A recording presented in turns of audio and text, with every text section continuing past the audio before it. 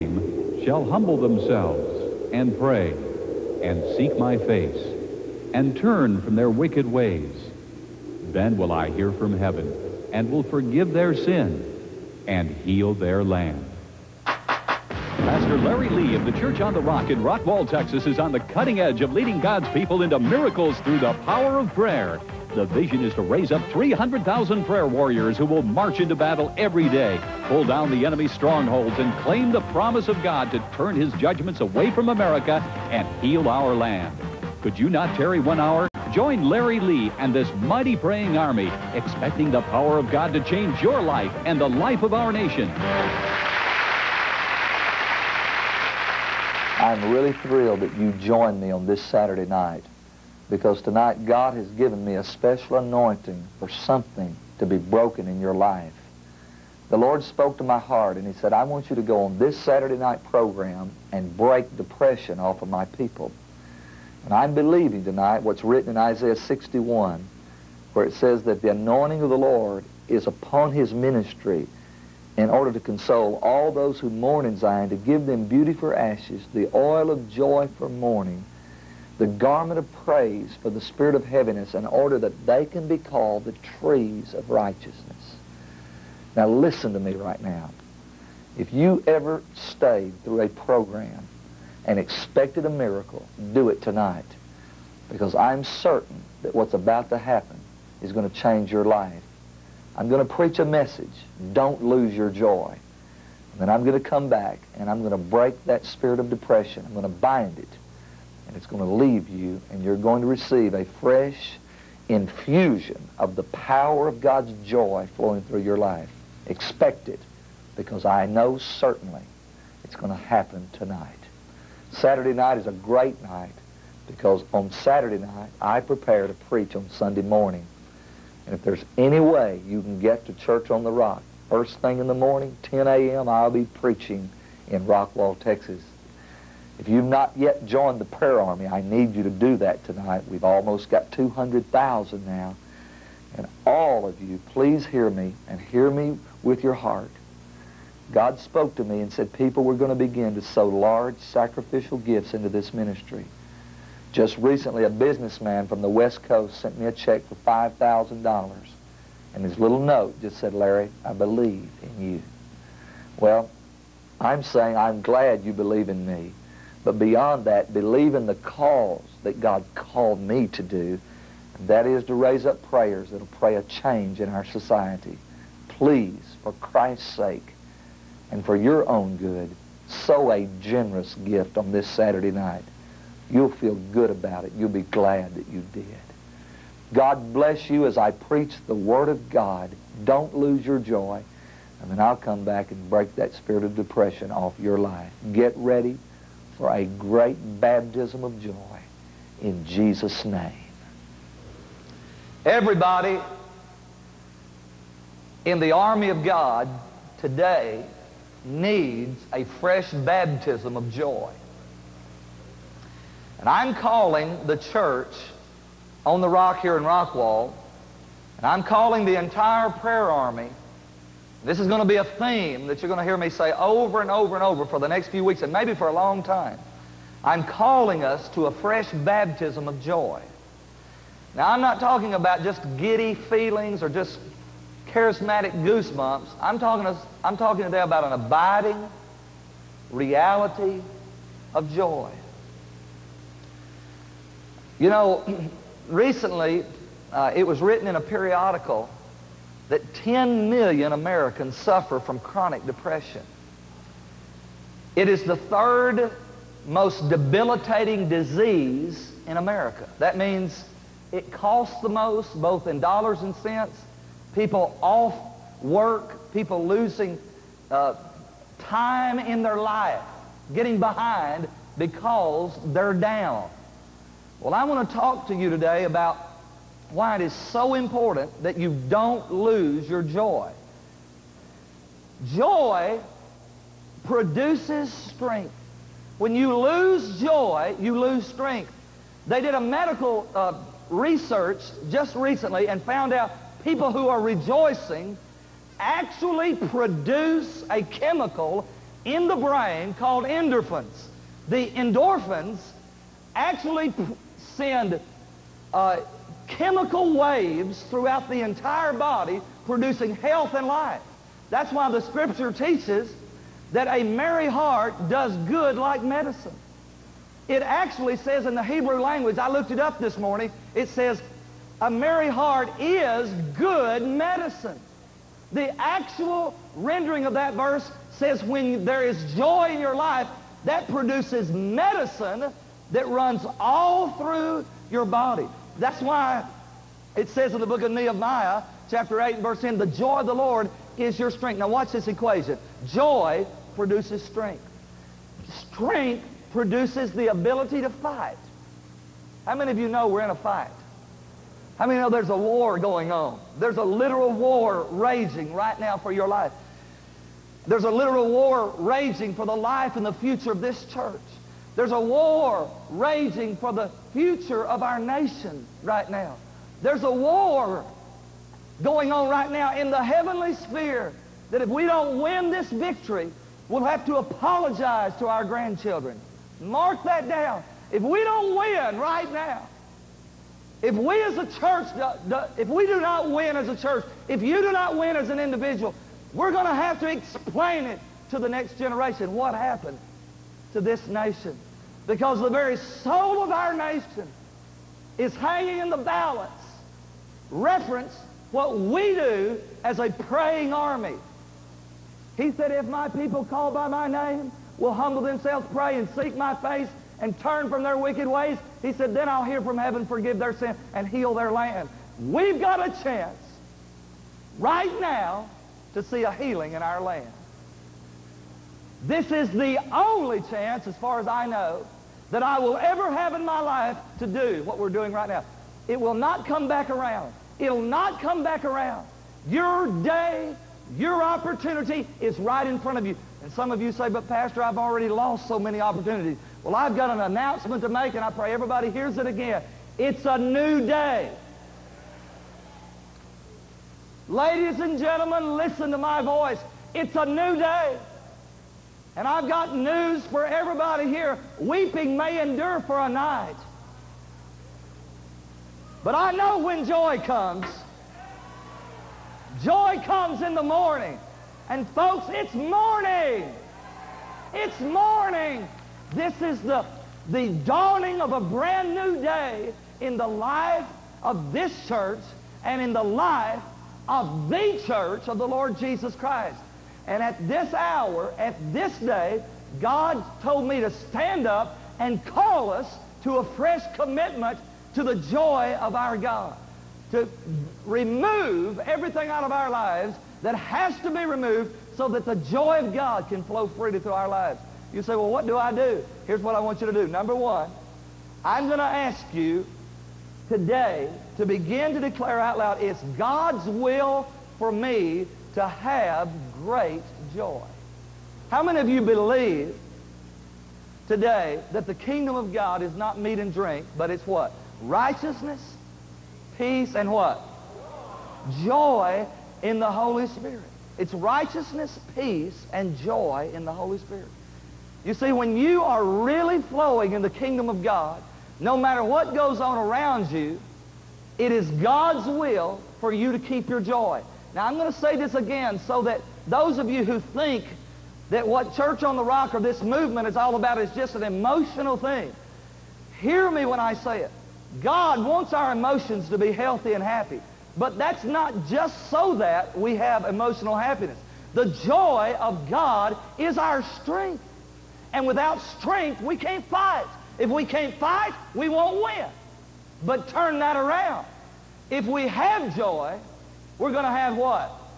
How many of you need more strength? No, no, no. You need more joy.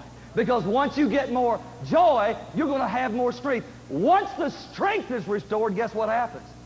That's when you have the ability, when anything comes at you, just say, well, let's just laugh at that a while. Let's just rejoice about that a while. Because there's nothing impossible with your God.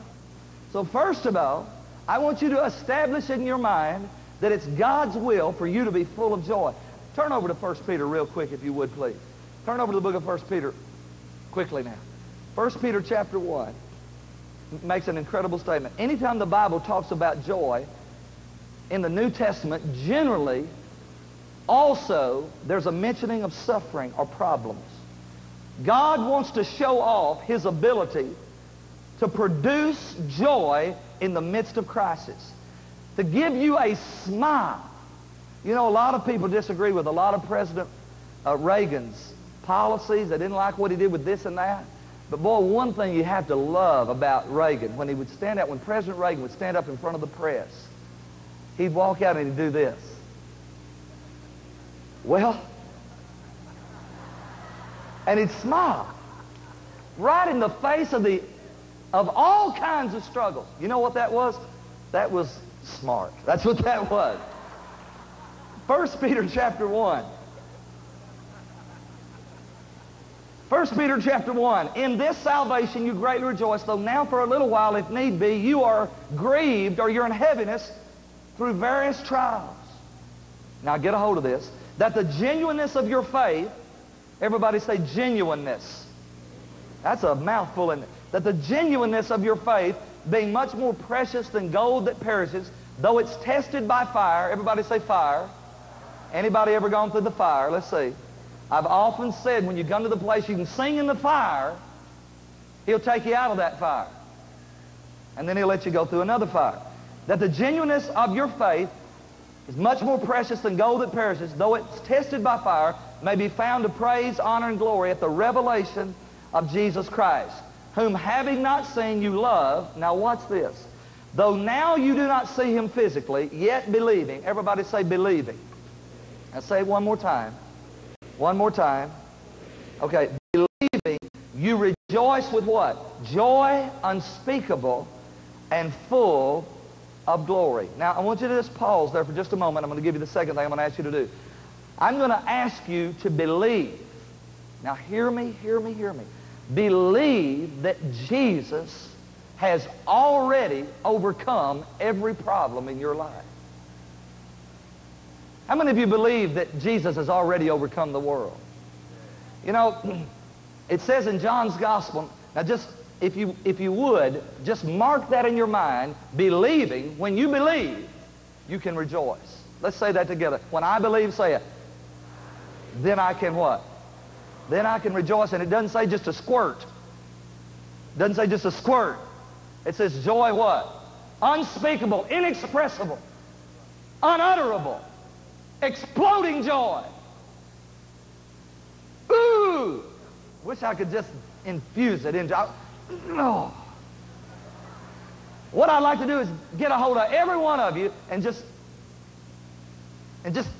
put it in you. But guess what? If I did that to you, you'd have to have me every day.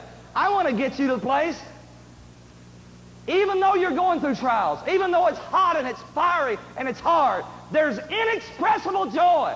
You say to me, you say, well, now, Larry, how in the world can that be real? It can only be real if you believe that He's already overcome every problem that you're facing. John chapter 16, turn over there if you would, please. Ooh, this is good now. Hang on. Turn to your neighbor and say, this is good, but I think it's getting ready to get better. Tell them, it's going to get better. It's going to get better. Ah. John chapter 16 and verse 33. These things have I spoken to you, that in me you might have peace. In the world you shall have tribulation. Say it out loud, in the world I will have trouble. How many of you know that's true? How many know that's true? How many know bad things happen to good people sometimes? How many know you have trouble sometimes with your flesh? Anybody here still have trouble sometimes with your flesh? The rest of y'all are liars that aren't agreeing with me right now. As long as you live in your body, this flesh body, dirt responds to dirt. This dirt is going to respond to the dirt all around. You're going to war all your life with your flesh. You say, that's not good news. No, but the rest of the verse is good. It said, in the world you're going to have trouble. How many of you sometimes have trouble with people? How many sometimes have trouble with real personal relationships? You don't know what to do. You're confused about it. Listen, every problem you can imagine, the sense of failure, always worry, living in a world of worry, all of the things that press you down and depress you dealing with what's real. Is this true or is this false? Always struggling on the inside. All of those things are what make up this world. Jesus said in this world, you're going to have tribulation. But then he gave this word, but cheer up. You see the rest of the verse? Look at John 16:33. Jesus has already overcome the world. Now that's something you can be positive about. I want you to think about your biggest difficulty right now. What causes your joy to be stolen from you more than anything else? I don't care what it is, whether it be worry, a lack of self-esteem, questions about your own relationship with God. Listen, Jesus has already solved every one of them. It's already done. He's already paid the price for it. He's already died to win this victory for us. Now that's why we rejoice. You say, well, Pastor, what good does that do? Start believing it and watch what happens. He said, when you believe, you can begin to rejoice. You say, well, I've still got it. I've still got the problem. Okay, that's number 3. Now watch this. I want you to turn your sorrow into joy. How many of you want to see the Lord really get involved in your problem? Here's what has to happen. You've got to take the sorrow and bring it to Him and say, God, you see it as it is, and I am rejoicing in you to take this thing and turn it into joy. How many of you believe today that the worst situations in your life, Jesus can turn that into joy? What do you have to do with it? You've got to come and say to Him, God, I take this, even this sin, and I lay it down at your feet, and I believe you've overcome this sin. How many believe Jesus has already overcome every sin in your life? And say, God, I'm asking you now to take this and cause me to become the kind of person you want me to be. Doesn't mean that sin itself produces joy, but God will take the sin, He'll give you a holy hatred for the sin, and He'll cause you to have a deeper devotion to Him than you've ever had before. I believe it's time that we take the negative things that the enemy is always trying to press down upon us and make those things serve the living God. We got to begin, instead of us serving them, make them serve Him. Are you hearing that? Take the depression, whatever it is, for whatever reason, take the down thing and bring it to Jesus and say, God, I am giving this thing to you, believing. Everybody say it one more time. Believing that through the blood of Christ, He has already taken that in Himself. And He says, you give it to me, and I'll take your sorrow, and I'll turn it into joy. Hallelujah. Glory to God. That's the third thing. Take your sorrow to Jesus. Let Him turn it into joy. And then the last thing I want to say, hear me now, and then we're going to pray. I want to see every one of you let the joy flow out of your life. Most of you have a mechanism on the inside of you that when you decide to come to the Lord and confess it's your will for me to be full of joy because you have already overcome the world, I'm taking my sorrows and I'm going to let you turn my sorrows into joy. You have a mechanism inside of you. When the joy starts to flow, you quench it, you stop it. It's a psychological mechanism that says on the inside of you, now don't get too joyful. Don't let that joy river flow, because if you do, I think most of you think, well, you might be disappointed. It might not last. It might not be real. Or some of you may think, well, if I really get full of the joy of the Lord, I may become a spectacle of myself. I may make a spectacle of myself. My wife, this lady right here, walks down a mall and people literally stare at her, not just because she's pretty, but because she radiates the joy of the Lord. Melvin Joe was saying the other day, people all the time look at her and say, what's going on? Why are you so happy? What's your problem? And most of us have a mechanism on the inside of us. When that joy starts coming out, we stop it. We say, oh, now, wait. You need to be a little bit more conservative than that, because people are going to think you're really saved. Or people are going to think, or I really think sometimes we dam it up or we stop it out of a fear mechanism that it's not going to last. And so we try to kind of conserve a little bit of it. I don't know why you do it.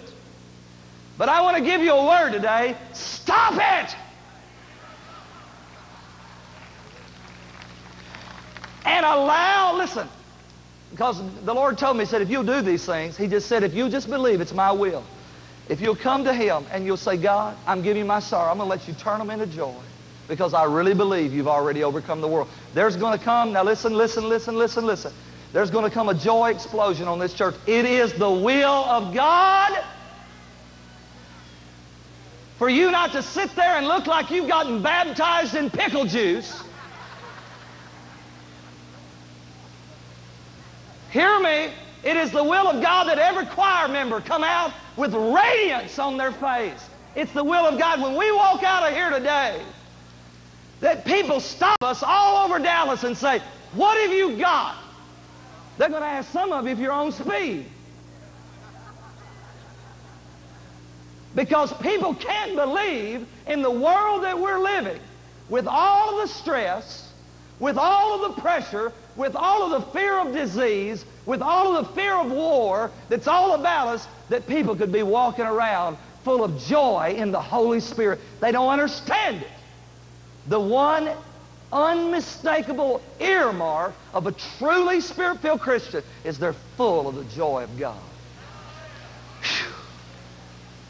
And I want to see a church filled with the joy of God, not just for the sense that we can get together and enjoy it together, although we will, but more so that when we go out into this world that is living on Valiums,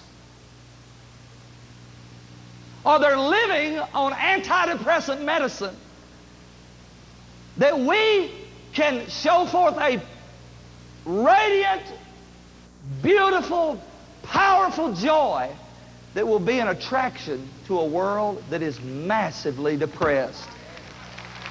Do you hear what I'm saying? Do you hear me? Let's pray together right now, and let's agree together that we're not going to be depressed. You know, I've got some partners right now in my life, prayer partners, and I'm in agreement with them that I'm not going to be depressed. Now, an agreement is different than just saying a prayer. Saying a prayer, two people saying a prayer, is not necessarily a prayer of agreement. A prayer of agreement is when you say, I'm agreeing, and I'm not coming out of the agreement. Now, when you get to that place, and you know you're praying according to the will of God, you're going to have what you're asking for. And I know it's God's will for you to be full of joy, so I'm going to pray for you right now. Will you agree with me? Father, on this Saturday night, I rebuke depression right now off everybody that's listening. That spirit of heaviness, I break off your life. And I declare tonight in Jesus' name the release of joy unspeakable and full of glory. The joy of God is released right now in your heart. And so I want you just to open up your mouth and just begin to praise God out loud. Right where you are, you may be in a room full of people. Go ahead and just begin to rejoice. Because I declare to you there's victory in the mighty name of the Lord Jesus this Saturday night over every spirit of depression. In Jesus' name, amen and amen and amen. Now tonight, I'm ministering with